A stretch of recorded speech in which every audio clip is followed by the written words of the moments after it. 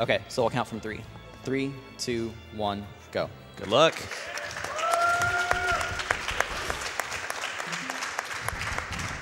All right, so this is near Guacamelee. Oh my lord. See, Vuljan, I intentionally didn't tell you that You've earlier. been saving that all day. Dude, it was Bob who came up with it, actually. Don't you want to talk about the agave farmer? Jeez. I thought the joke was better. Yes, this is Swan. He's an agave farmer. This is a game. It's a Metroidvania called Guacamelee. I'll be running 100% today, rather than any percent that I ran last summer. But before I say much else, I need to immediately jump into a glitch explanation, which may be familiar. The glitch I'm about to do is called the Select Door Glitch, or SDG, and it looks like this. First try, easy. First try. It is actually frame perfect. So if you're not sure what just happened, that's a bit of menu manipulation where I enter a door and open the map on the same frame. The net result is that menus are going to be broken in some very useful ways. Specifically, I'm going to be able to quit the game in a bunch of different locations, and rather than quitting, the game's going to teleport me. The reason that happens in a nutshell is that this game treats the main menu as a different scene in the game, just like a different location. And so when I quit the game, it tries to take me to the main menu. But through that glitch, and I don't really know why on a technical level this works, but by doing that glitch, I've now tricked the game into thinking the main menu is somewhere else. So right here in this opening cutscene, you see Kalaka, the main villain of the game, along with some other people that you'll get to see again. And I get killed, like any good speedrun. I'm going to wake up in the dead world and then pause and quit the game, because I'm a big quitter, as Willigen mentioned. Again, there it like is. any good speedrun. But I didn't quit the game. I spawned right outside the little mansion. And that little trick right there only saved about 8 to 10 seconds of running. But over the course of the run, it saves, I don't know how much it saves. It's enough that we don't measure it. It's just a lot. It's an infinite amount of time. So when you guys want to mention what I'm getting now and what this is going to do? Yeah, sure. So this is sort of the beginning of unlocking all of our luchador power-ups. Now we're just sort of normal one. All we can do is run. Now we're going to gain the ability to roll, and we're going to start being able to fight and unlock a lot of this sort of Street Fighter-esque combo fighting potential that we're going to be using for most of this run. Mm-hmm.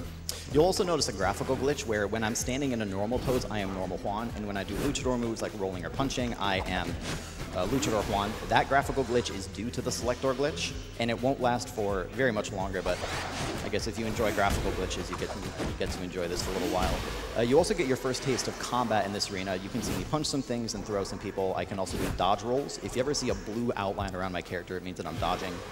We'll say more about... Oh, that was a sick dodge. Wasn't it? Dude, these guys are so good at dodging. You'll get to hear more about all of this. Fair warning in advance, which maybe we should have said earlier. This run is very, very front-loaded in terms of commentary, so bear with us while we try to cover a lot of things at once. Speaking of commentary, I mentioned that I'm running 100%, and I'm sure everyone watching this is familiar with 100% categories, especially for Metroidvania. In fact, this is not the first 100% Metroidvania we've seen today.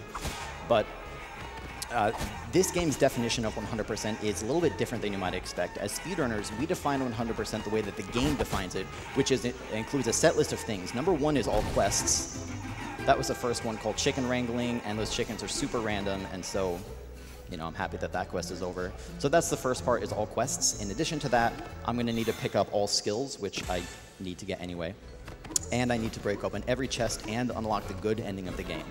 And if you didn't remember all of that, don't worry, we'll come back to it in pieces.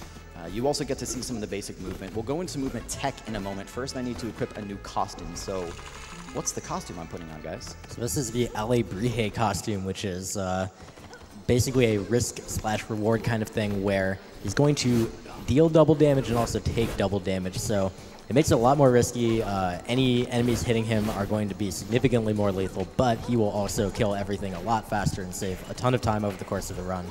You might notice that he is the female version of this costume. It's just faster to go to her rather than the male version. More menu clicks. Right, and I should apologize. I think last summer when I did this run, I called it the Alahibre costume, so I pronounced it wrong the entire run. I'm sorry for anyone that was upset by that, like me, for example. We're in the forest now. Like most areas of this game, you'll be seeing it multiple times as I come back to complete things as a 100% category. But more notably, there's some movement tech going on. Specifically, right now I'm doing a bunch of roll jumps. Rolling in this game can be useful for dodging, which you've already seen, but it also happens to be faster horizontally than running. And if I do a roll into a jump and then dodge before I hit the ground, I can do this infinite series of roll jumps, which you'll see me doing for roughly the first half of the run or so. I'll be doing it in a bunch of places, but it's especially useful for the first half.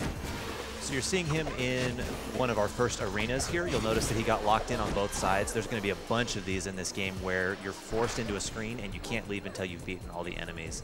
Now, all the enemies in it, their behavior once they spawn can be random, but their positions and what enemies spawn is predetermined. So he's going to try and meet a lot of the enemies right as they spawn and catch them in combos before they have a chance to get out of control.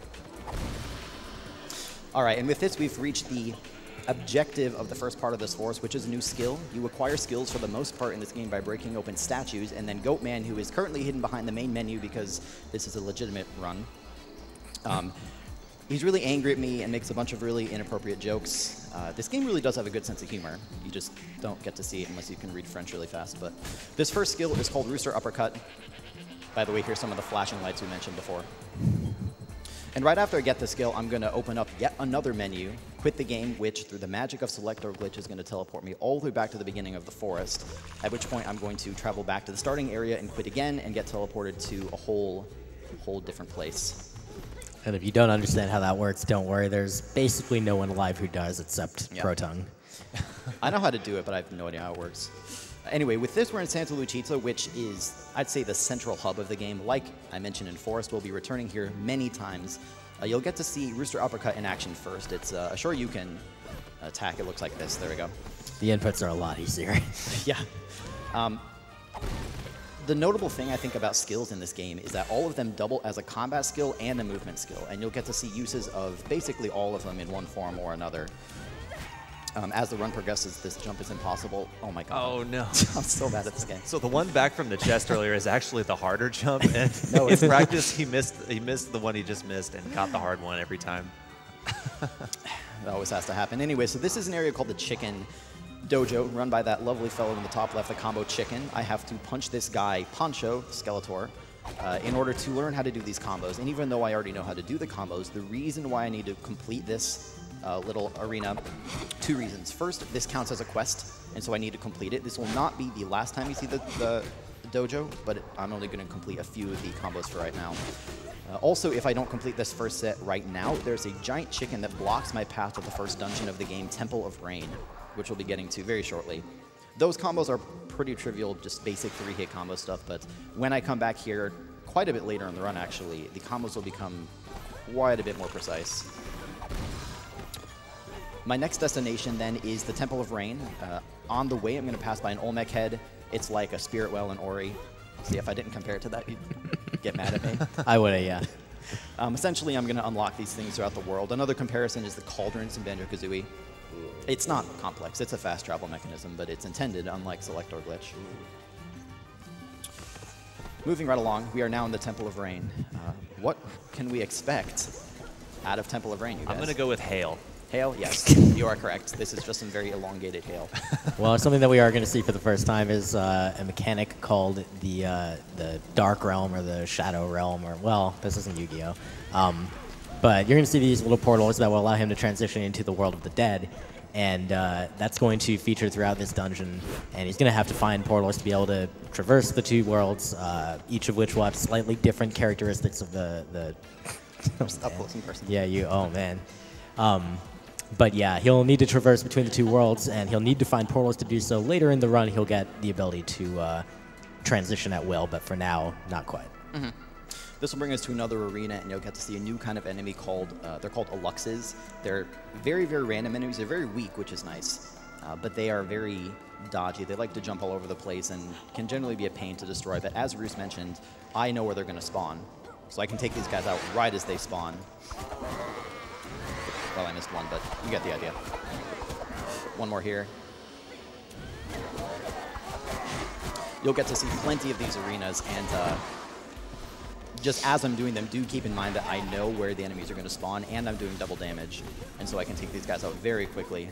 As mentioned earlier, I'll also be doing roll jumps all over the place. This would be a good time to mention dodge canceling as well, if one of you guys want to run through that quickly. Yeah, sure. If you'll notice, like Grim said earlier, you will turn blue when you're dodging out of a move. The really cool thing about this game, and I think what makes it such a good speedrun, is the game is extremely forgiving with when you can do your dodges out of moves. Like pretty much any time you can dodge out of something and interrupt your animations, and then you can go out of your dodge into other animations very quickly.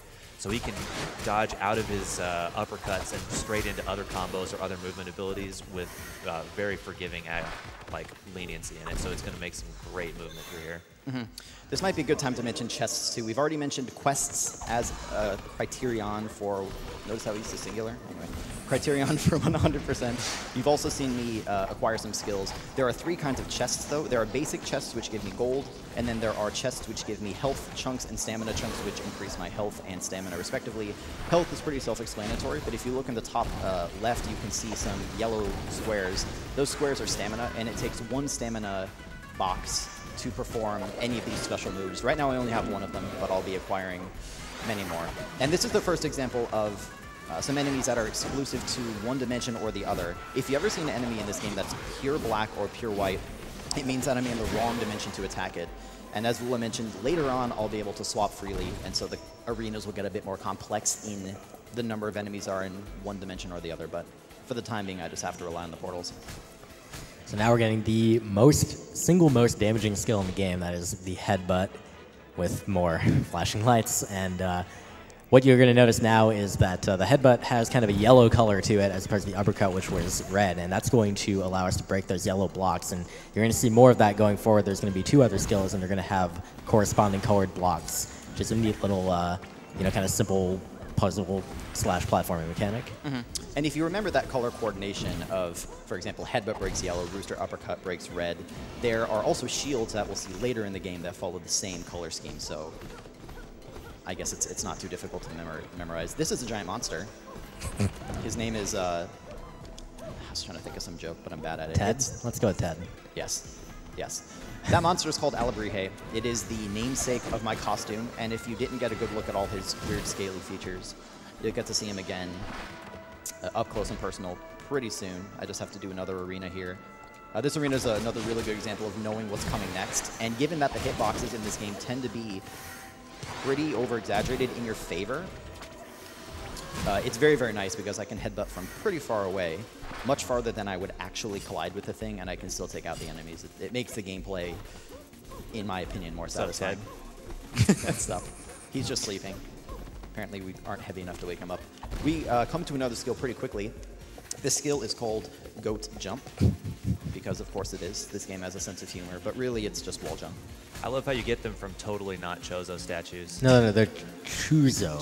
Yes, Chuzo. You know, I gotta say, the devs missed an opportunity by not calling them chorizo statues here. Maybe churro statues. Churro statues, there we go. So something's happening here. What is it? There's a cutscene. I don't know. I can't imagine what It's could be spooky. taking place right now. Nothing. Oh my god, where'd he go? Ted, where have you gone?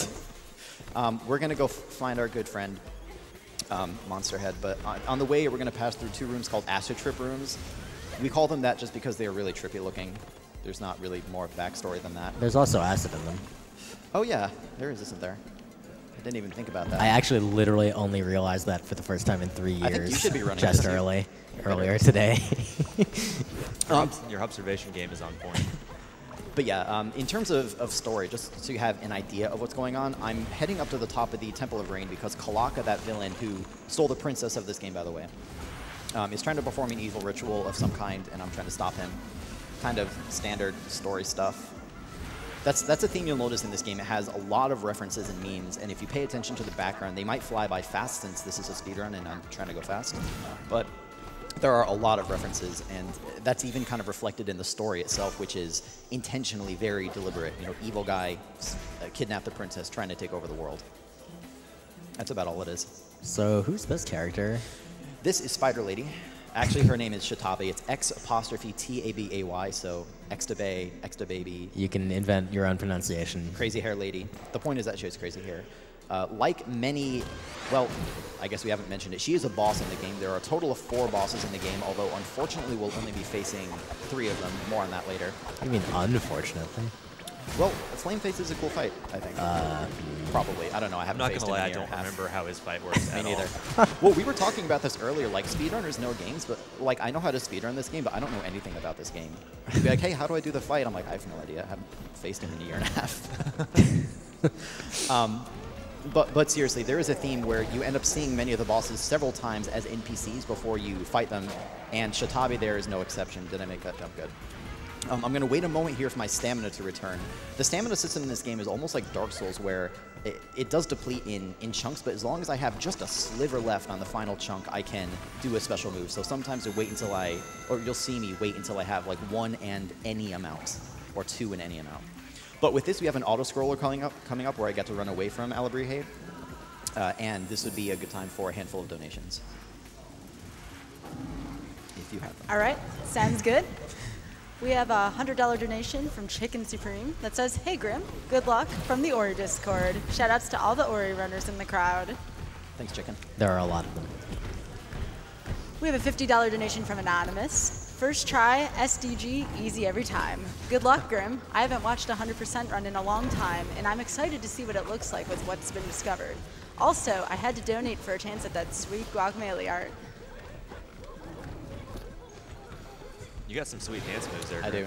Well, I kept joking. I haven't died to this thing just about ever. Okay, and it looks like today's no exception, thankfully. GDQ would be the place to die to this, because it's really easy. Also, if you pay very close attention, you might see a very subtle reference to another popular video game here. I think this is how Mother Brain dies. Yes, that's correct. And if you didn't believe me that that's a reference, the next line that this lady says here is, "I'm sorry, Luchador, but your princess is in another castle," but she says it in French, so I don't know how to read it, because I don't speak French. I would say that's the first major chunk of the run done, though, with Alebrije out of the way. My next destination is going to be to go unlock another Olmec head, those intended fast travel mechanism, giant gray things. And I'm going to teleport back to Santa Lucita. Well, I'm going to do that in a moment. I just have to break through some blocks on the way there. And then I'm going to eventually be going and talking to another NPC to unlock another important skill of the run. It won't take me long to get there. Santa Lucita, as I mentioned, is an area we'll be seeing a whole bunch of times throughout the run. I just noticed that the Olmec head there, normally he says in English, he reminds you about the 3-1-1 rule, but in that he said you can only have like 10 milliliters of something it was something localized to French. That's actually amazing. I had no idea that was like that. I guess I didn't notice that either. That's pretty cool.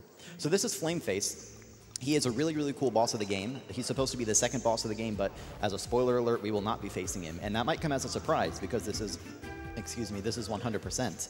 But for whatever reason, this game does not measure 100%, or it does not require all bosses in its measurement of 100%. And if you don't believe me, I'll show you, or hopefully I'll remember to pause near the end of the run and prove that I do have 100%. So I'm not trying to bamboozle all of you.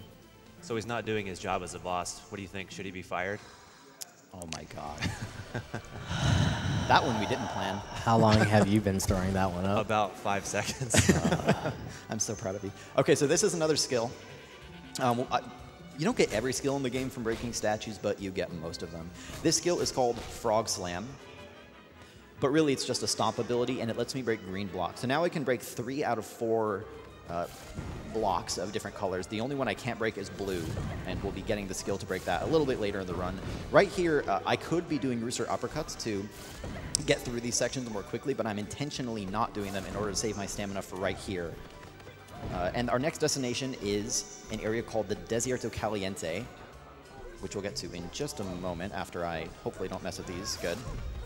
It's called the Desierto Caliente, which stands for hot desert. We did look that up in Google to make sure, because Religion thought it was spicy desert, which would also be a good name. I was confused. Shut up. I'm going to do a quick trick called a buffered wall jump. Check this out. I just wall jumped off thin air. That is a lot harder than it looks. It's the only one in the run, unfortunately, and it's a way to skip about a 30-second arena. You're not supposed to be able to, or you're supposed to have to fall straight down and fight through a bunch of cacti, but thankfully I don't have to.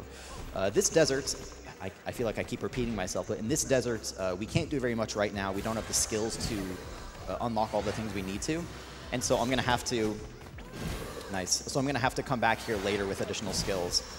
So for the time being, I'm just going to go from left to right and run through as fast as I possibly can in order to get to the end and get a new skill. On the way, I'm just going to try to do a whole bunch of roll jumps.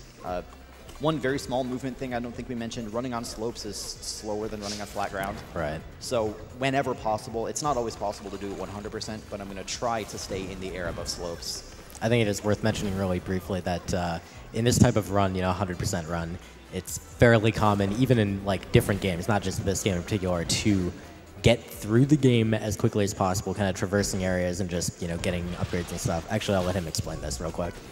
Sure. So what we're doing here is shield colors. If you remember my explanation a moment ago of these colored blocks, enemies can have shields as well, and they follow the same color scheme.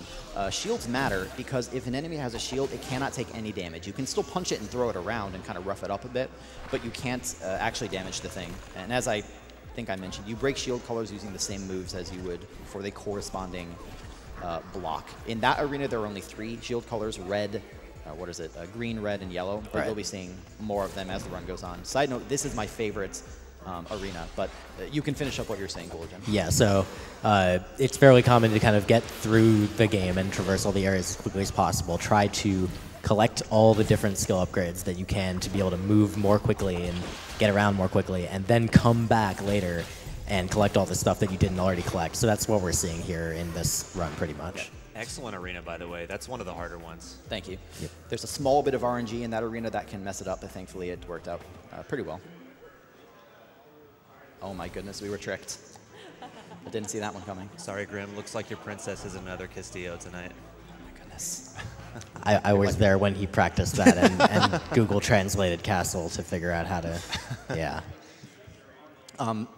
All horrible puns aside, what's happening here, God, you guys are distracting me. What's happening here is that Shitabe trapped us in here. If you look at the left wall, you'll notice the entrance is a lot smaller, and Kalaka here essentially says, you are pathetic and not worth my time, so rather than kill you, I'm going to turn you into a chicken. And so here we are as a chicken. There is a lot to say about being a chicken. The first thing is that I'm not actually a chicken. I'm a dragon. I'm a cute, adorable little dragon. The reason for that is that I am wearing a costume as a human, that Alabrije costume, and even though I don't think it affects my damage, I'm not sure about that, I don't think it affects my damage as a chicken, it does change my look. And otherwise, there are kind of 2 more important points about being a chicken that I can let you guys run through quickly while I do this. All right, so the main thing is you move the fastest in the game just by being a chicken. Rolling was the 2nd fastest, and that was all he had access to before. And then, of course, just regular running is the slowest. And then the second thing is your damage is garbage and you suck. Like, hey, attacking is worthless. Watch this. Got him. Yeah, take that. But yeah, you don't want to be fighting things as a chicken. And fortunately, you won't have to except for one specific time. Yeah, this game's a bit of a troll. It does force you to do 1 arena as a chicken.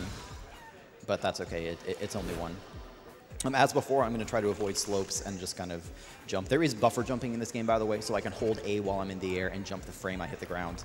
And you might want to remember the fact that there is buffer jumping. Oh, also, this is a damage boost. There we go. You might want to remember the fact that there's buffer jumping because it will come into play later for one of, well, I would say my favorite trick in the run, even though it's hard, but we'll get there very, very soon. How's that for a cryptic teaser? Not much more here as a chicken. I'm just going to progress through the infamous chicken arena is coming up right now. Here it is. There's going to be 3 enemies, and unfortunately 2 of them are Luxes. And because they bounce like trampolines, I have to, well, it ends up being fastest and most consistent to try to just hit them when they're on the ground rather than trying to jump after them. And so, because there is RNG in these enemies, you have to hope for the best. And speaking of RNG, this is the plant room. It's super random, and I have enough health to damage boost past these things 1 time, but I want to try to do it at the correct time. Let's do it now. I don't know whether that was a correct time. I hope it was. That looks like a pretty good one.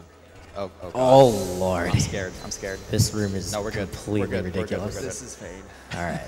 Okay, made it through. With that, we're going to talk to a new character. This is El Diablo, otherwise known as the Devil, but he's a chicken. And he gives me a magical skill called Pollo Power. Right off the bat, I'm going to try a trick called Highway to Hell, which I got. Easy. Highway to Hell is a small trick that saves a few seconds by letting me move during that guy's dialogue, and otherwise I'm going to quit the game in a moment. Remember that that won't actually quit, it'll teleport me, and now I get to swap hop. So what's swap hopping? Swap hopping is a infinite jumping technique where, as you can see, you are basically swapping back and forth between chicken and human form, and I don't know 100% the physics behind why it works, but it's abusing those buffer jumps Grim was talking about by allowing you to trick the game into letting you buffer a jump in midair and keep rising up. Now, it's Not individually, like each individual swap hop is not that hard to do. It was probably like 5 or 6 frames, but doing a bunch of them fast enough and accurately enough to gain height and not fall down is pretty difficult. And actually pretty physically demanding too, because you have to mash on those buttons fast over and over. It's also awkward which buttons you have to use. If you can't see him using the controller there, but like the motion is basically you hold the A button and then you reach across to do left bumper and left trigger, and this sequence that's just awful. Like, and you have to move while doing that, so it's really inconvenient. I may even, maybe later in the run, I'll try holding up the controller to the camera for a moment. I think it's interesting how I have to hold it. Maybe that'll make me miss some, I don't know. It's uncomfortable enough that I relearned this entire run on keyboard instead of controller just because I found it more comfortable to swap hop. We haven't heard much from our third member of the couch. I had to say it once. He's very shocked by the events that are taking place. By the way, he's the strong silent type. By the way, we're on our way to another boss. This is unrelated to what I'm doing right now, but I did want to mention, for anyone who may be concerned about the screen tearing, it is an unfortunate side effect because I have to have VSync turned off for this run. If I don't, there's like 2 to 3 frames of input delay, and that just is unacceptable for a run that is this precise, unfortunately. What do you think, Villagen? I think Rouge Champ might be a little bored. Oh my God. This is a boss fight. This is a boss fight. It's Shatabi. It's a 3-phase fight. Phase 1 begins immediately, and then the other phases are 50% and 25% health. Of note in the first phase is that I'm going to try to juggle her in the air. That's a good spawn. This is more precise than it looks, but if she touches the ground, she's going to teleport away from me. So if I play my cards right and hit her in the right way, I can get through this whole phase without her teleporting. There we go. Beautiful. So that's phase 1. Phase 2 hopefully will be very fast as well. There is RNG on these fights just as well as there are... wow, that was a terrible sentence. Let me try that again. There's RNG in this fight just like there are for traditional arenas. This last phase introduces shields, but I do know which shields are going to spawn in which location. So there's green. Then red's over here. She's going to teleport. There it is. And then just one more yellow. Teleport. Yep. There is RNG, but she tends to behave the same way. Come back here. Nope. Come back. Ooh. There we go. That was beautiful. That was pretty good. Nice. Rouge Champ is very, very impressed. I can tell without looking. Okay, so as a reward for beating that boss fight, I finally get her heart. You told me to say that. Yep. Really, it's Dimension Swap, which is a very useful skill. It lets me, as the name implies, freely swap between the living and dead world, which I may call the light and dark world. So it's a very useful skill for the run. It does make my movement more complex, because now I am already trying to remain a chicken as much as possible to go as fast as possible in the X direction. I also need to manage the dimension I'm in, and I need to swap hop. It does keep the run from being one-dimensional, though. You know, it doesn't get any better when you do it live than when you do it in practice. No, it does not. No, it does not. With this, we're going to do Pueblucho cleanup, excuse me. Villagen mentioned that cleanup is an important part of 100% runs where, generally speaking, you kind of go out of your way to get a bunch of skills and then you go back and finish everything you missed. And this run is no different. I won't be completing every area at once, of course, but right now I can completely finish this section. So if you enjoy the Pueblucho music, listen closely because this is the last time you're going to hear it. Just one more quest to go in this section, and it's unfortunately kind of a sad one. I need to go into this house here and go under the floorboards because this child dropped her toy, and then for some reason someone built a floor over it. And then she died. Yeah. That must have been a really good toy. Oh. There were some V's in the background. Did you guys see them? Like, there were 6 of them. I actually didn't even notice that reference ever. There's actually a Fez reference. Like, if you were to go freeze frame, you can see a Fez reference at the top of the tower. That's not important. What is important is that I'm about to do another piece of 100% that I haven't mentioned. You've already seen quests, you've already seen chests, you've already seen abilities. What you haven't seen yet is any progress towards the good ending. So, again, spoiler alerts. Do I need to say that in a speedrun? Anyway. Yeah. This game has... Maybe. This game has 2 endings. In the good ending, you do save the world and defeat Kalaka. However, the princess remains dead. But it turns out that you can go through the game and create a second mask, similar to the one that was given to you right off the bat. And it takes 6 mask fragments that you get in these secret areas known as Chalk Mool. They're all very, very well hidden. And the first one is here at the end of this maze. I want to make the amazing pun, but it's way too easy. No, just don't. Okay. Although I do have to say that it is kind of amazing that you can actually navigate this while talking, because I can't even navigate this while not talking. It took a lot of practice. And Update, guys. The maze is still going. All right, so that's the maze. That's the maze. It brings me to an area known as Guacamelee. This is an area you'll see multiple times, and it gets the first mask piece. Now, if you thought that was hard, the next section is arguably the toughest section of the run. I have to do some very precise timed stuff in the forest, and hopefully I can get it first try. Just kidding, here's the second one. The way that worked, I wasn't lying. You're supposed to get to this part by doing some very precise timed movement in the forest, but because of select or glitch, I can teleport myself straight here, and it saves quite a bit of time. As a general rule, when I pick up these mask pieces, you're usually going to see me quit the game immediately afterwards. That will be true all the way up until the last one, and on the last one we get a surprise, but I won't tell you what it is yet. I think that's how I'm going to keep people watching. I'm just going to like hold off on commentary and explain everything later. My next destination, I'm going to go back to the forest and unlock a few things that I missed before, like some areas that I couldn't get access to. For instance, I can get up here using swap hopping, and then I can go grab a chest down here using my tiny little chicken self. But mainly I'm heading towards an area known as the Tool Tree. It is the only dungeon of the game that is not a temple. We'll say more when we get there, which is going to be in just a second, so I guess we're basically going to say more right now. The Tool Tree is a very, very vertical dungeon that I'm going to do not very much of because I'm a dirty, filthy, cheating speedrunner. But it is home to the run's most complex selector glitch. Check this out. And the only use of the mouse. There we go. Mouse complete.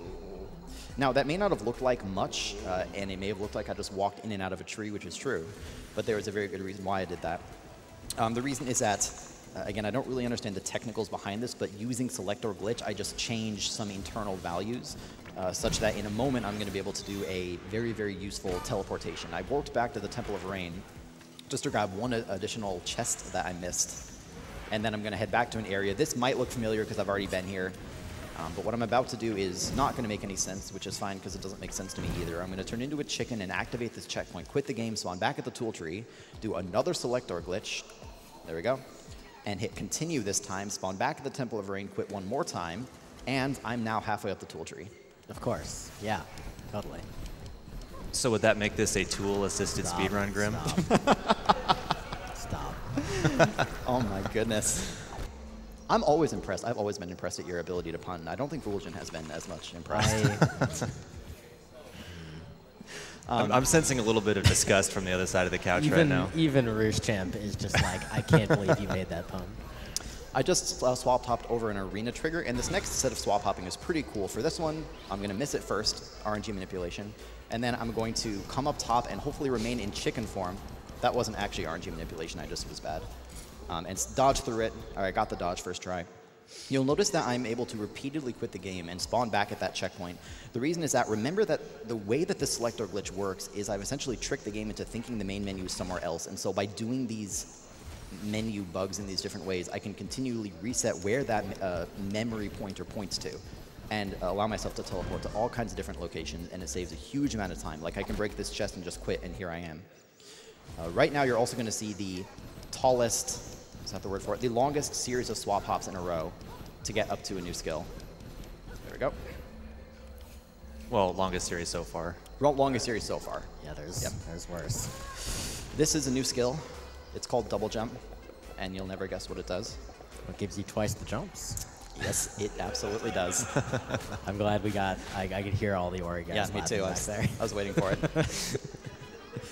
After I get the skill, I'm going to quit again and just spawn in another place in the tool tray. I have a little bit more to go. As a side note, this next room that I'm going to go in, well, again, not this one. The room just a little bit below me is one of the most annoying rooms in the game, this one. It's difficult to move through because your character tends to cling to walls. This is a room that I bet a task could do very, very well, but as a human, it's not even like a hard room. There's no risk of dying or anything. It's just kind of difficult to pull off sometimes. Difficult to move through cleanly. Also, if you pay very close attention, you're about to see another small trick called a wall hop. There you go. That was the only wall hop I'm going to do in the run. Do one of you guys want to quickly explain what wall hop is? I actually don't understand the mechanics behind it myself. It's pretty straightforward. It requires double jump, and you basically just dodge off of a wall And right after falling off the wall, you use your double jump to be able to jump back onto the wall. And it just gets you a little bit of height, so it allows you to climb a wall without having like any of the wall climbing skills. And without having to swap hop. That was what guac runners mostly used before swap hopping. Yeah, I'm a scrub and I just swap hop there. It can actually be used in more places. Like right here, I'm going to swap hop up to the entrance to this mountain known as Santa Morena. This is something that's also in any percent, by the way, so this may be familiar. I'm going to walk in and notice that my objective changes. That's important, but then I'm just going to quit and spawn back at the tool tree. Again, as is apparently becoming a theme in this run, you may notice that I just entered an area and left again, but because my objective changed, I'm going to be able to do a very important trick that's going to come up very soon. I just have a bit of more completionist stuff to do in the tool tree. This time I'm going to teleport back to Santa Lucita and just go on my merry way. I'm going to actually end up spawning...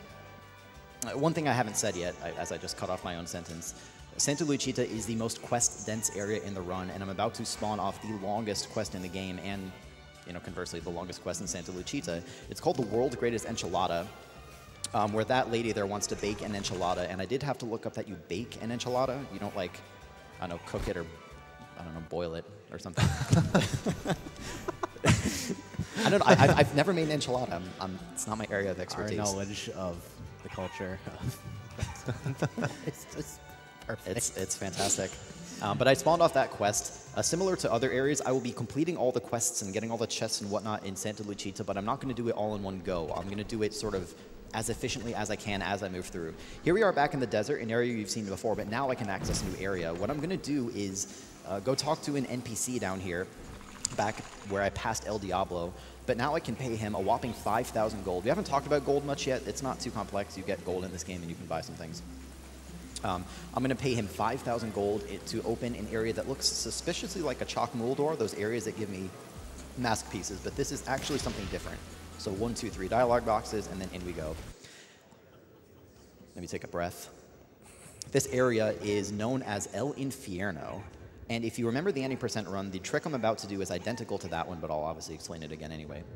This area I'm in is present in the gold edition of the game that I'm running on, but not the vanilla game. It's sort of a DLC area that doesn't contain any bosses or anything, but what it does contain is a series of challenge rooms where you can unlock different costumes and whatnot. None of that's relevant, though. What's relevant is one specific challenge room is going to allow me to trick the game into giving me 2 skills for free that I don't have to go pick up normally and save myself quite a bit of time.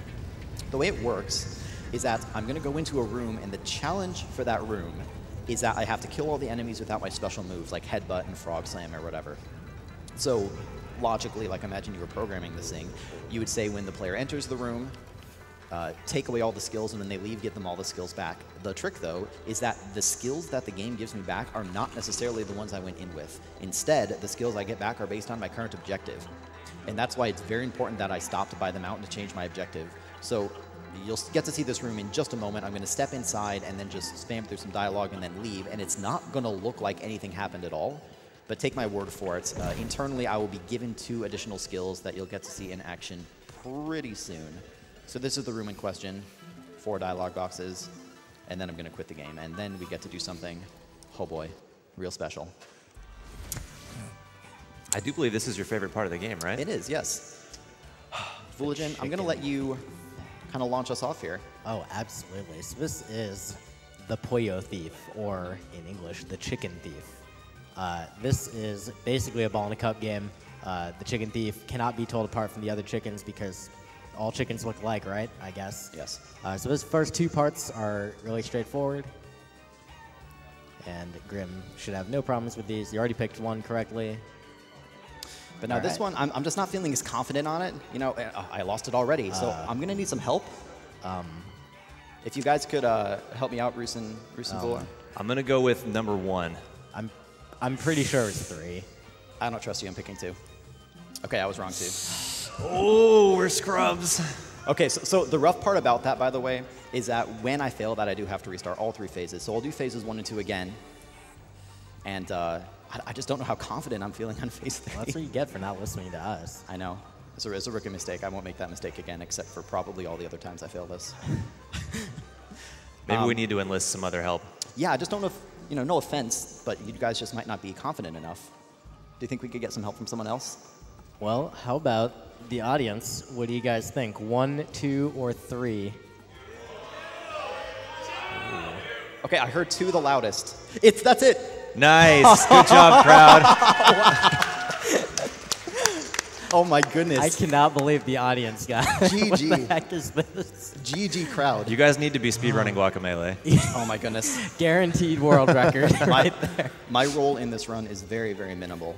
Oh. I have lost quite a bit of time to that trick. You can track phase 3, it's just almost impossible. The game introduces a bunch of new transformations and it's impossible, but we got it through the help of... I'll be honest, I don't know what to do with the commentary from this point forward. Like, how do we go on? I don't know. Maybe we just make the crowd do it. That sounds like a good plan to me. So I just picked up the first of 4 ingredients for that enchilada that will be baked by that lady in the hut. Before I go back there, I need to do an area called the Caverna del Pollo, pardon my atrocious accents, otherwise known as the chicken cavern.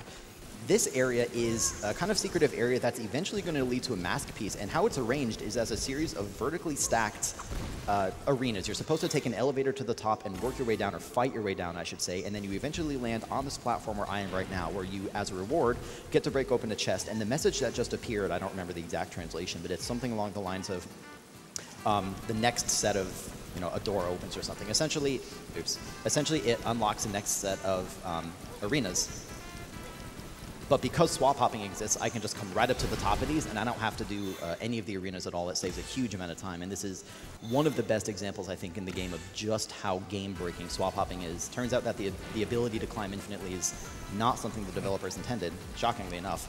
It's also pretty convenient that when you collect the reward as opposed to when you actually complete the challenge, that's when it gives you opens the next door. Right.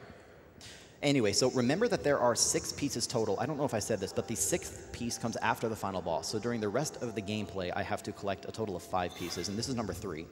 After I get this, I'm going to quit the game and do a bunch of Santa Lucita cleanup, just sort of go through and complete quests and whatnot as fast as I can. So while I'm doing that, this would be another good time for a few donations. All right, sounds good. We have a $25 donation from Odihan that says, "Hey there, SGDQ. Just wanted to give a quick shout out to Grim, Bruce, and Vuligin. Good luck on your run, Grim. Donation goes to Runner's Choice." Thank you, Odie. We have a $13.37 donation from Covert Muffin. "Hey Grim, greetings from Germany. Great run with great commentary. That cardboard cutout of Bruce brings a whole new feeling to this run. Shoutouts to Guac and other awesome condiments." Apparently, the couch behind us is actually sovereign property of Germany. Technically the chair to the right of the couch, I guess.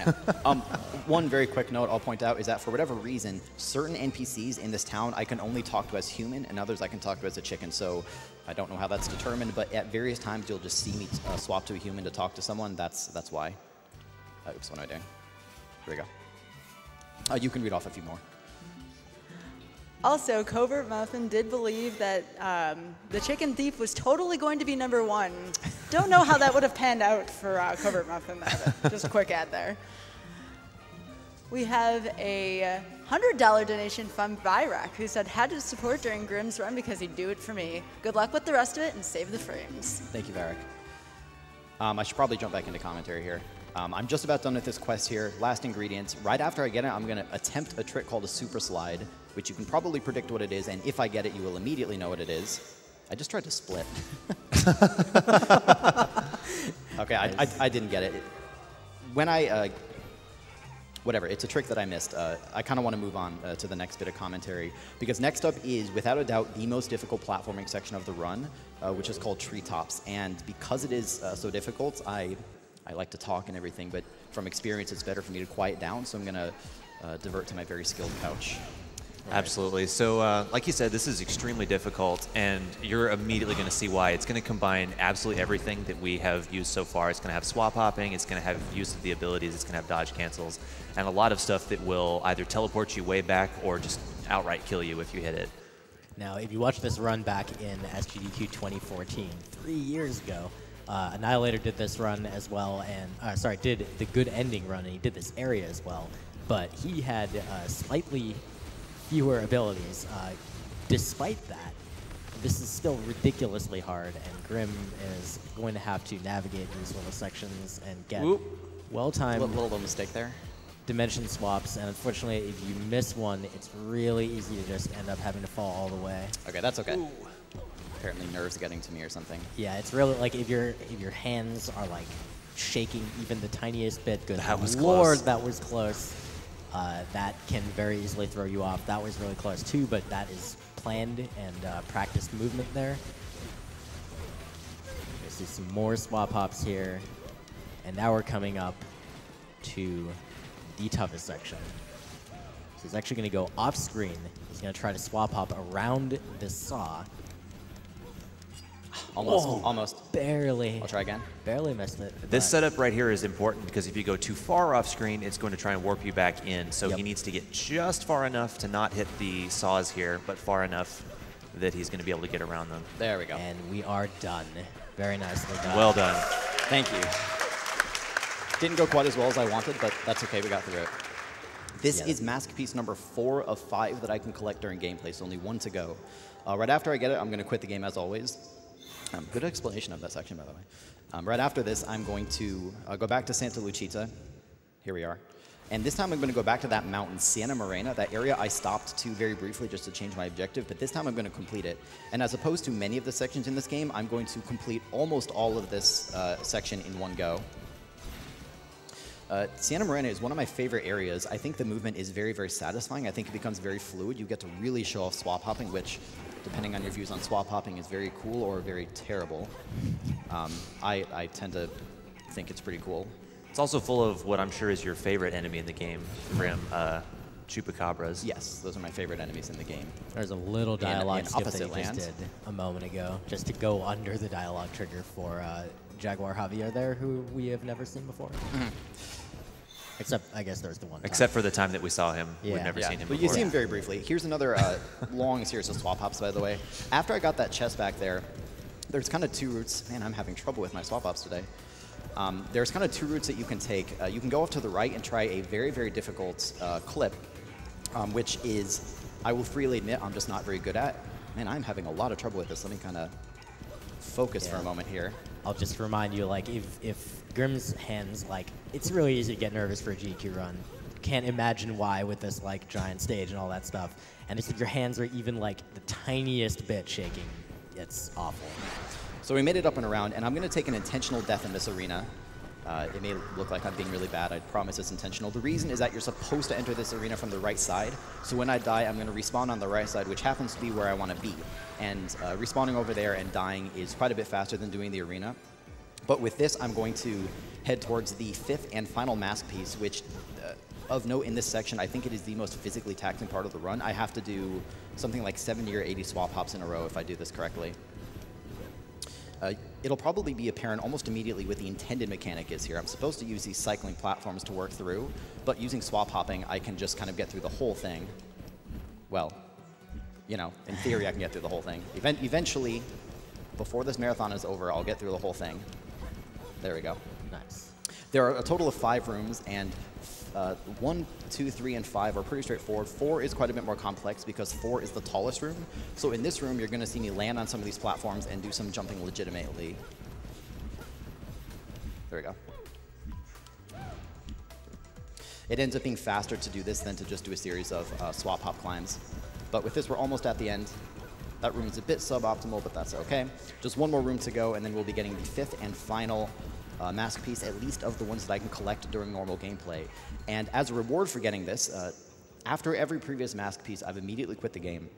This one I'm not going to because the game rewards me with something that's very, very special, and most importantly is going to make swap hopping a thing of the past until the next run. But for now, it's a thing of the past. So I'm going to wait. You're going to see a dialogue message. There it is. You feel lighter. I do feel lighter. Leave this room, and then leave another room, and I now have chicken fly. So from now on, every time I tap A, I just get to fly. I want to emphasize that what I'm doing now is not a glitch, where swap hopping was absolutely a glitch. This is just a reward that the game gives you for unlocking those 5 mask pieces, and it's going to make my traversal for the rest of the run quite a bit simpler. I do actually really enjoy swap hopping, even though I did have some issues with it today, but I also really like not having to do it. I'm going to have to wait for stamina here for just a moment. As I mentioned, in this mountain area, I'm going to be continuing through, and for the I have to wait for those bones. There we go. I'm going to be continuing through, and for the most part, completing the whole thing in one in one go. So we'll go right up here. Good, I didn't get hit by the bones. And then I get to replace... Swap hopping is physically taxing in its own right. Now I just get to mash A as fast as possible. And make hilarious noises. Yeah, again, this is something that... No task exists of this game, which is too bad because I would love to see Chicken flying with an A press every single frame. He actually skipped an arena there by flying over the trigger. He was able to get over it. He just doesn't want to, you know, fight those guys. He's a little too chicken. Oh my God. I'm glad I have time to facepalm here. Goat fly, yeah. So I just picked up a skill. It's called Goat Fly. Goat Fly is a useful skill that lets me cling onto walls and fly in a direction horizontally as far as I want to go. I'm going to immediately try a trick called a Hyperfly. Let's see if I can get it. Good, I got it. Hyperfly, thank you. Hyperfly is a trick where I can double jump out of my Hyperfly, which moves me very, very fast horizontally, and then immediately swap to a Chicken, and I can just start controlling my height vertically as well as going very, very fast horizontally. You'll get to see a whole bunch of these. Many of them will be outside to cover large distances, but even indoors, it ends up being faster to set up and do Hyperflies all over the place. So if you like this trick, you'll get to see it a whole bunch more times. But for right now, there's not too much left in the mountain.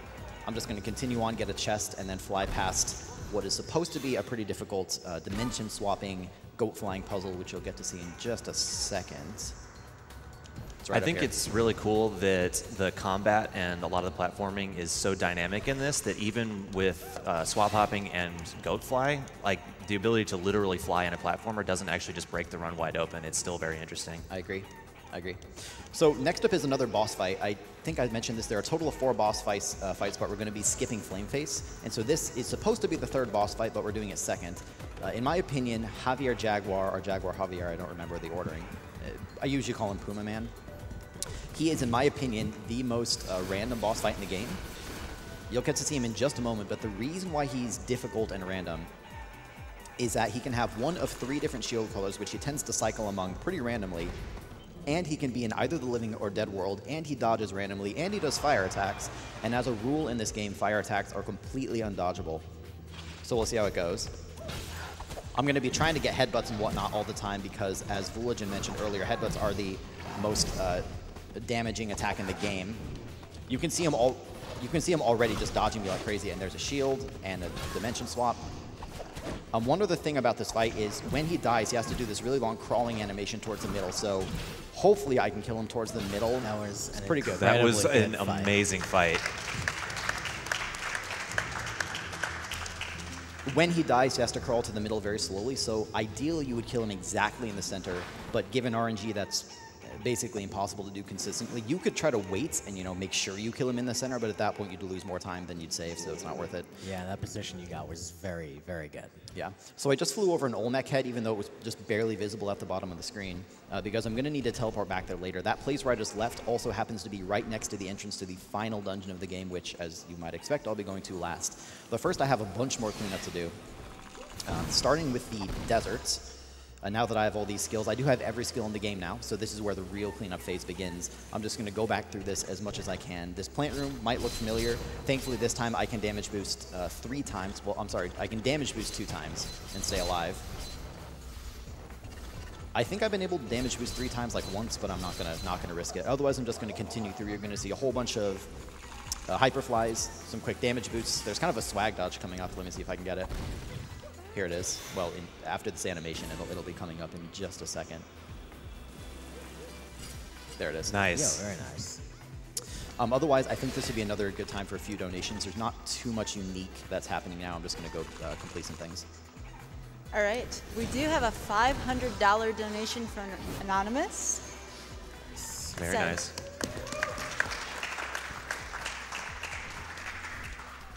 Who says, glad I could donate during this great run of Ori y el Bosque Ciego. That's Ori in the Blind Forest in Spanish. That is what you're playing, right? Yes, that's what I'm playing. We have another $500 donation from Steegy also. Nice. He says, Guacamelee is tostada, exactly as I played it. Brilliant game, brilliant event, and MSF always deserves my money. As a quick side note, You've already seen hyperflies. It is possible to attack a chest and break it open mid-hyperflight and keep your fast speed, but it's very difficult to do because you need to be both at the correct height to hit the chest and you need to attack at the right time. And so I tried to do it a moment ago and I missed it. I'll get another opportunity in just a second. I just have to do some more completionist stuff. You can do another, I'd say maybe 2 donations. All right, sounds good. We have a $150 donation from our Patrick, who says, never could get that last luchador mask piece. We have a $15 donation from Boulevard Broken. As Guacamelee is the first speedrun I've attempted, I had to donate during the run. Such a fun speedrun with insane movement tech, except for swap hopping. No one likes swap hopping. Nobody. Okay, thank you for all the donations so far. Next area is called the Temple of War, and it is skipped entirely in any percent. It's actually interesting. There are a total of 4 major dungeons in the game, and any percent effectively only does 1 of them. So that's, I think, one of my favorite things about this category is I get to do some of the cool, try that again, some of the cool dungeons that I missed in any percent. This area is home to Flameface, the boss who will be skipped eternally. We never really get to see him. It also introduces white shields. So you've already seen colored shields plenty of times, but stop dodging. White shields, you have to hit them 4 times in order to break them open. Stop what you're doing, stop dodging. These are also a new type of enemy, and oh my god. The worst enemies. Stop dodging. It's unicorns all over again. Yes, it is. Anyway, almost done with them. You'll get to see plenty more of them. Throughout this section, there'll be a lot of dimension swapping and whatnot. You won't really see so much in the way of like new tech, but I think you get to see all the existing tech in some interesting ways. One of the toughest things for me learning this run was always trying to remember which dimension I have to be in before I get into the next room in order to try to optimize things. There is one small trick I can mention, which is something I've actually already done, but only very briefly. So let me just grab this chest. There it is. In this room over here to the left, you're going to see a bunch of green goop in the ground. When I touch that stuff, it actually won't damage me, but what it does is it teleports me to the last place where I touched solid ground. So what I did is intentionally avoided touching the ground so that I can be teleported back there. It's not a very big time save, but it's something, and you'll see me do that one more time in this temple. This temple also introduces these Christmas ornament enemies, whatever you want to call them, where they always look like Christmas ornaments to me. Like really weird demented Christmas. I don't know what kind of Christmas you had at your house, Grim, but those do not look like the ones I had. Oh my god, stop your spinning attack. When those enemies, spawn in, they start a 10-second cooldown, and then after those 10 seconds, they explode and deal a huge amount of damage. In any percent, it's enough to one-shot you. Thankfully, because this is 100%, I have a bit more health. Here's the other section by doing that little green goop teleport thing, which I'll try again. It's not too difficult, I just have to make sure I don't touch the ground along the way. There's another new mechanic in the Temple of War as well that you'll get to see pretty soon. There's the teleport, good. Very nice. Yep, so kind of go underneath this, and then this section I think more than any took quite a bit of practice to memorize. It's harder than you might think to remember what room is coming next, to not just react, but actually know what's coming. So go through this room, and then in the room right after this, you're going to start to see these red conveyor belts and saw blades. If I touch those, I take an instantaneous death. And they aren't very dangerous in that section, but in this section, they're really dangerous. This section that I'm doing right now is made quite a bit easier by having chicken fly, but I still have to not hit any of those good. That's really together. Terrifying. It's always mildly terrifying. We'll be moving right along here. Another chest. Kind of one thing I want to kind of make explicit, and this is kind of especially applicable in this arena. Way back earlier in the run in the Temple of Rain, I think it was Vulagen or maybe Roos who mentioned animation canceling. Turns out that you can animation cancel out from more than just movement. You can do something called an infinite attack cycle, where you can attack an enemy with something very powerful like a headbutt, and then rather than letting that enemy fly really far away where you have to go catch them, you can immediately cancel out of it and catch them in a 3-hit combo. And because I'm dealing double damage, I end up killing everything super fast anyway, but in theory, you could hit an enemy infinitely using that technique. So it becomes very, very useful. One more quick trip coming up. Quick trick. Yes. Quick trick. It's a thing that I'm going to do. I'm about to do a camera glitch. So the reason is that the room I just passed through, there are a bunch of enemies who queued up attacks. And so if I went back into the room legitimately, they would finish their attacks and hurt me, and I don't want to be hurt. So I can just do a quick camera glitch in order to skip past them. I'd say we could probably read off another maybe 1 or 2 donations while I'm doing the rest of the section.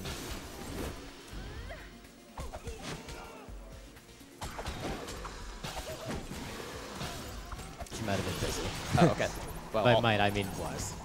okay, I'll just keep fighting these things then. Oh god. This is a good example of the RNG in play, by the way. Of course, in an ideal world, I would want those guys to just stack right up on top of each other. And then I could take them out quickly. It kind of works perfectly, though, because this room is a rare example of an arena that's an auto-scroller. Ordinarily, every arena, of course, has waves of enemies, and so as a speedrunner, it's in my best interest to take out each wave as fast as possible. But for whatever reason, this, and I think only this arena, at least in the speedrun, all the enemies spawn at a fixed pace, and there's 5 of them total. So I want to kill the last one as fast as possible, but otherwise I can just, you know, take them out at my leisure, basically. One more enemy up here. And then kind of have an awkward length of time, like a few seconds here, and then there's something cool that I want to explain up at the top of this arena. In my next set of rooms, I think you really get to see where this run starts to shine and how you can string together some of the different movement skills that you have.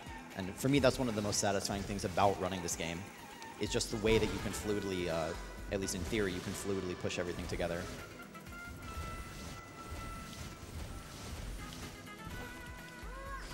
I think a lot of that has to do with something you mentioned earlier, was that a lot of the hitboxes are very forgiving in favor of the player. A lot of the movement and timing of combo strings are as well.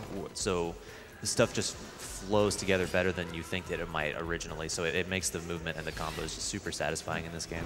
This section right here is also one of my favorite series of stringing together a bunch of different kinds of moves. I think it looks very fluid, and it leads right into another auto-scroller. Ordinarily, I would give up auto-scrollers for donation time, but there is something I want to talk about in this. And this I'm going to throw to the couch. This is an auto-scroller. I just have to dodge all these things. If I touch the conveyor belt, I'm instantaneously dead. There is a really dumb strat I can do right at the top that saves about 1 second.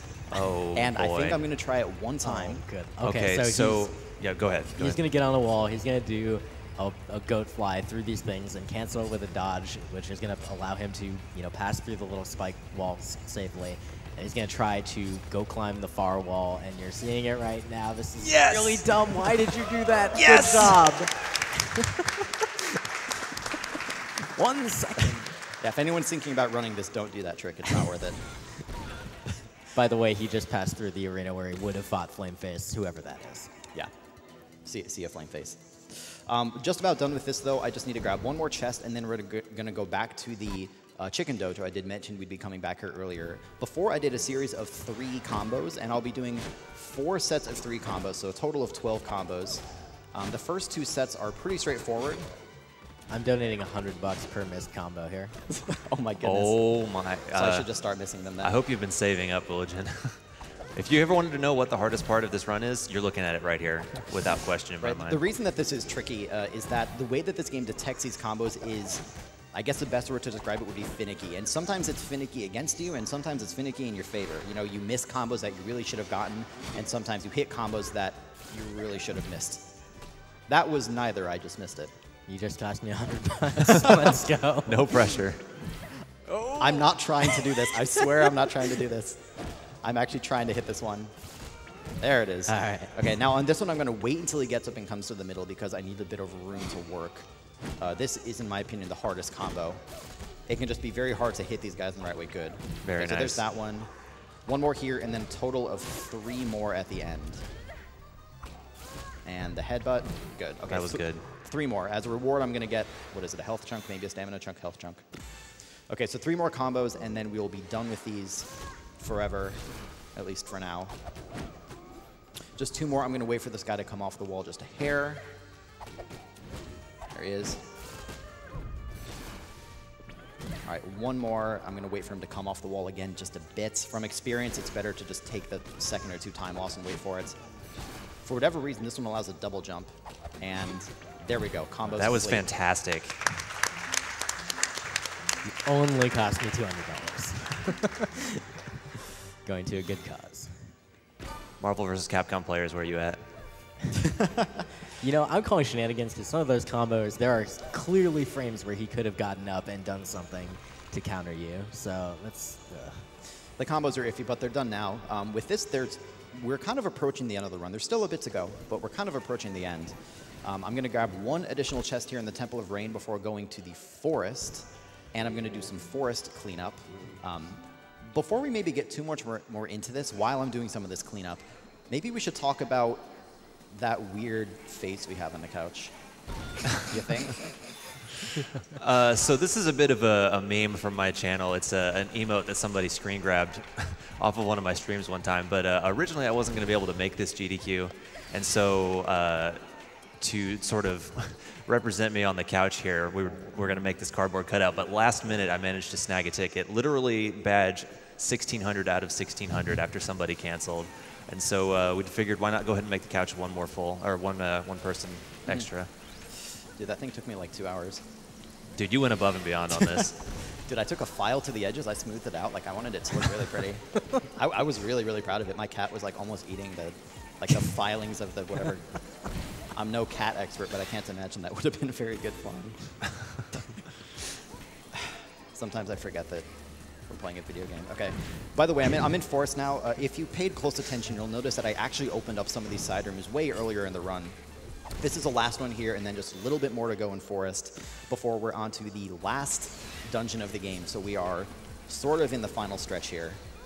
The last dungeon in itself has its fair number of challenges, but we're kind of approaching the end. You get to see a lot of these hyperflies as well. I did mention that we'd be using a lot of them, and I was not joking. They're just so quick that you end up using them all over the place. But just a little bit more in the forest. This area will look familiar as well.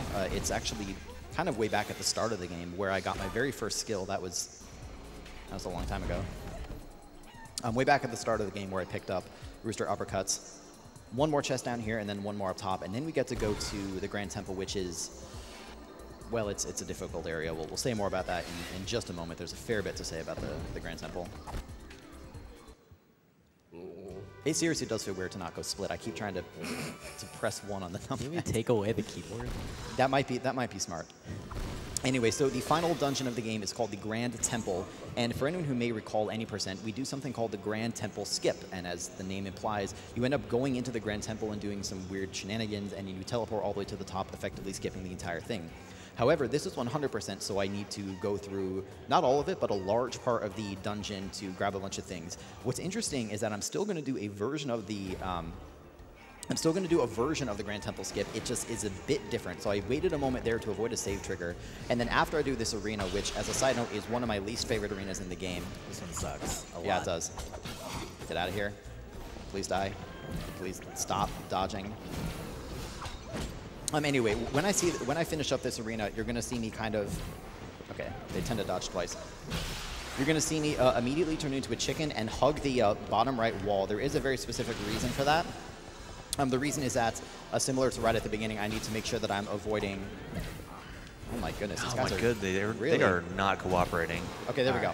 So now I'm going to remain a chicken, stay in the bottom left in order to avoid a save trigger. There's one more save trigger I'm going to be avoiding in just a moment. I just have to do a bit of movement first. I'm going to grab a chest here in an interesting way, which you've actually already seen. There are many chests in this game you can kind of grab from underneath like that. There we go. So there's one more arena up top. I'm going to try to get through this arena as best I can. At this point in the game, to be honest, the arenas get quite difficult, and even with my practicing, I do have some trouble with it. It doesn't help when they dodge out of the way all the time. Stop. Let's just try that again. After I finish this arena, you're going to see me turn into a chicken and just hug the right wall, and hopefully dodge your arena trigger. We'll find out if I actually did successfully. By the way, as I mentioned, fire attacks are undodgeable, so I need to be very careful of those giant kitty enemies. So I'm going to wait 3 seconds for the icon to go away, and then go all the way up. Not too much more platforming and whatnot to do before we hit the really interesting moment of the run. Hopefully I don't fail it. I'll find out if I do.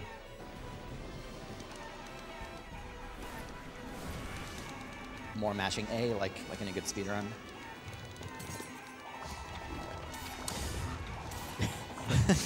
I can hear that inhale. Yeah. Okay, so we're almost done. I have to go fly up here, and then you're going to see me approach a checkpoint. This is similar to the way it works in any percent. You're going to see me approach a checkpoint, this checkpoint, as a chicken, buy an item without activating the checkpoint, quit the game, and I will spawn in Santa Lucita. From here, I need to go up to a door and do a select door glitch and continue.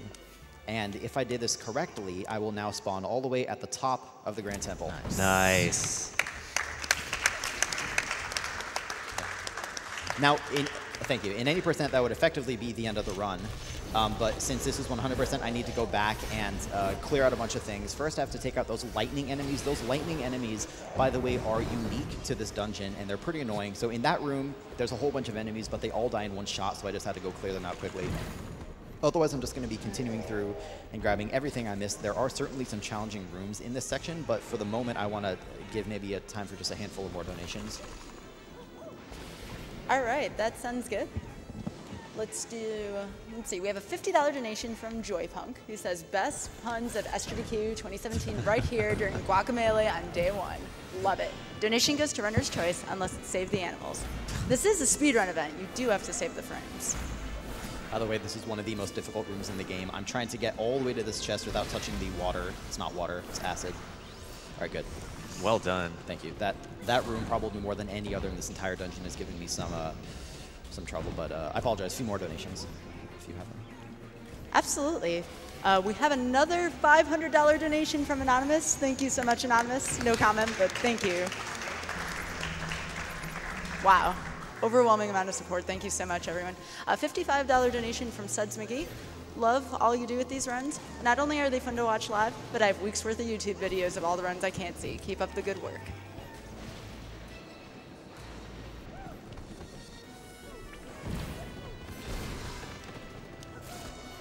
Have another $150 donation from Anonymous. Thank you. No comment. I'll jump in for a minute here. I think there's going to be, oops, nailed it. There's going to be one more arena that's coming up, which I think is noteworthy. It's the Alux's arena, which we'll be hitting in just a moment. If you remember way earlier in the run, oops, there's one more. Every arena in this game is 100% consistent. There's RNG on individual enemies, but otherwise I know where they're going to spawn. This arena is the one and only exception. This arena is full of a bunch of Aluxes, and although I know where the Aluxes are going to spawn, they spawn with random shield colors, so I just have to adapt to what they're doing every single time, and given the hoppy, annoying nature of these enemies, I need to just, it can be very, very difficult to sort of wrangle them appropriately, and every time they hit you, you tend to just get knocked down. So it can be a frustrating section. It's, as I said, just difficult to optimize. You kind of just have to, deal with the hand that you're dealt. Yeah, so you saw him probably looking for some of those enemies with the same shields to cluster up so he can take advantage of that. Right. To this day, I don't really know what the best way to do it. Probably optimally you would try to group them together somehow, but it's just so random that can be very difficult to do. Right. I'm going to head up here and then do some more kind of more of the same movement here. It's very important that I have all the stamina that I have in order to do all these series of special moves without having to wait. In something like any percent, not that we do this in any percent, but in any percent, if we were to do this, it would be quite a bit more difficult. We'd have to be much more careful with stamina conservation, excuse me. Another arena to go down here, which spawns a bunch of those electricity enemies. I do know where they're going to spawn, and so hopefully, well, okay, they can still dodge. They always dodge. Yep. But hopefully I can take them out very, very quickly. And then there's just one more room below, which happens to be my favorite room of the entire game, because it's just super, super swaggy. Don't do it. All right, one more room down here. It'll just take me a second to get there. Thank you. 3 of these blocks. 1, 2, 3. All right, now check this out. We get the swaggest, that's not a word, dodge of all time. Ooh, yes. There we go. Nice. That's not even hard. I was trying to be too showy with it. Thanks. The game does expect some pretty precise dodge timing on that. This one on the other end is hard. I'm going to try a hyperfly here through a very, very narrow gap. Got it good. Nice. Very nice. Yeah. And we're just about done with the Grand Temple. I'm just going to mash A until my A button breaks off and also my hand breaks off. And then break one more chest, which will mark the end of the Grand Temple, and we'll move on to the final boss of the game, Kalaka. And while we're doing that, we have a great opportunity to demonstrate that we have, in fact, collected 100% in the top right corner. Yep, Very there it nice. is, 100%. All right, let's finish it up. Mm-hmm. It is good to actually complete your category at Games Done Quick. It is. As someone who has had the 99.8% world record in a few games, it's very, very nice. I'll say a few things about this boss fight. For anyone familiar with the game casually or from the run last year, it will be very, very similar, except I don't have to wear a blindfold this time. This is a 2-phase boss fight, and in my opinion, phase 2 is actually the easiest boss fight of the game, whereas phase 1 is a bit more difficult. When the fight starts, you're going to see Kalaka disappear, and then he reappears into the world and just takes a slash at me, and it happens very, very quickly. It's not hard to dodge because he always follows the same pattern, even if it's kind of very, very quick pattern. What's hard is that he can be kind of similar to the Puma Man. He can be in either the light world or the dark world and can have one of 3 different shield colors, and so I have to try to adapt and hit him as quickly as I can. We generally measure the quality of this fight through wheels on a, well, something you would ride, I guess. Wheeled vehicle. A wheeled vehicle. Yeah, you'd be going ideally for the bicycle, which is 2, but... I got a... That's not what it is. Okay. That's phase 1 down. That was a... It's not even a motorcycle. It's like a car with a sidecar. It's a 5-wheeled vehicle is what that was. But we're moving on to the final fight of the game. This one, in my opinion, is pretty easy because I can walk right up to Kalaka. He will start with a random shield color, one of 4 colors, or a white shield, but after I take it out, I can just kind of mash him over and over and over and just do as much damage as I can while hopefully dodging it. Tantrums are bad, they're slow, but it's okay. I'm just going to try to do triple hit combos, cancel out of it, do whatever I can to get as much speed as I possibly can. Ow. Thankfully, this is 100%, so you don't die immediately to every hit. It is very, very nice. And he is not giving me a great pattern here. That's okay. Not too much more to go. He'll be done very shortly. If you watch his health bar at the top, he does not have much life left in him. 1, that'll do it. Nice. Well done. So that's the final fight of the game. Time is not called just yet. I need to wait for this central platform with the princess on top to lower down. But then I'll press Y and I'll call out time when it happens. So the run is almost complete. There's only one very, very important thing to do. Do you guys know what it is? Oh, it is the infamous guac dance. Yes, it is. Villagin, are you joining me with the guac dance? Sure, yeah. Oh, yeah, totally. You go first. I'll be right behind you, yeah. Oh, I know the couch behind me wants to do the guac dance. Essentially here, I mean, this is like a little 10-second auto-scroller, if you want to call it that. I just have to wait. So in the meantime, you usually do this. You just kind of start to do some stuff. Villagin, your guac dance is very stiff. You got to loosen up. Okay, and ready, and time.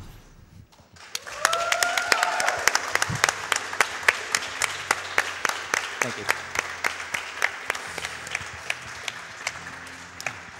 Now, as the credits are playing out, I want to point out, we did unlock the good ending of the game. So far, it looks exactly like the sad ending. The princess is dead here, because even though you defeated Kalaka, she's dead, and Juan is very, very sad. I mean, who wouldn't be? However, something amazing is about to happen. Wait for it. There it is. And she's alive. PogChamp. PogChamp. RooseChamp. RooseChamp. And they all lived happily ever after. It's actually cool because for anyone who has seen the credits for this game or beaten this game casually, the credit sequence that plays is almost identical, except that every single scene also has the princess added in. It's just a little bit different, and the music is like a little bit more upbeat. It has a few more instrumental lines. I think it's an interesting way to do a good ending. But with that, that is Guacamelee 100%. I think it's a very enjoyable run. All of them.